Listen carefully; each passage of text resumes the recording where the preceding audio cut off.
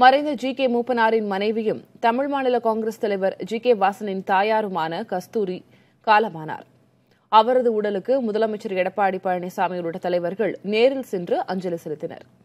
சென்னை கீழ்ப்பாக்கம் தனியார் மருத்துவமனையில் சிகிச்சைக்காக அனுமதிக்கப்பட்டிருந்த நிலையில் கஸ்தூரி மூப்பனார் இன்று காலை உயிரிழந்தார். இந்நிலையில் முதல்வர் எடப்பாடி பழனிசாமி, துணை முதல்வர் ஓ. பன்னீர்செல்வம் உள்ளிட்டோர் மருத்துவமனைக்கு நேரில் சென்று அஞ்சலி செலுத்தினர். இதேபோல திமுக தலைவர் மு. ஸ்டாலின் மற்றும் திமுக சட்டமன்ற உறுப்பினர்களான பொன்முடி, ஏவ. வேலு ஆகியோர் மருத்துவமனைக்கு சென்று அஞ்சலி செலுத்திவிட்டு ஜி.கே. வாசனிடம் ஆறுதல் கூறினர். அமைச்சர் ஜெயக்குமார், முன்னாள் மத்திய இணையமைச்சர் பொன் ராதாகிருஷ்ணன், மதிமுக பொதுச் செயலாளர் வைகோ, தேமுதிக பொருளாளர் பிரேமலதா விஜயகாந்த், எல்.கே. சுதீஷ், காங்கிரஸ் கட்சியைச் சேர்ந்த கராத்தே தியாகராஜன், நடிகர் எஸ்.வி. சேகர், சென்னை மாநகர காவல் ஆணையர் ஏ.கே. விஸ்வநாதன் உள்ளிட்டோரும் நேரில் சென்று அஞ்சலி செலுத்தினர்.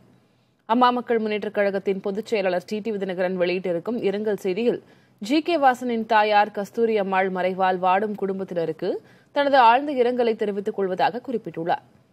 மறைந்த கஸ்தூரி அம்மாளின் இறுதிச் சடங்கு சொந்த ஊரான கும்பகோணத்தில் நாளை நடைபெறும் என்று தெரிவிக்கப்பட்டுள்ளது.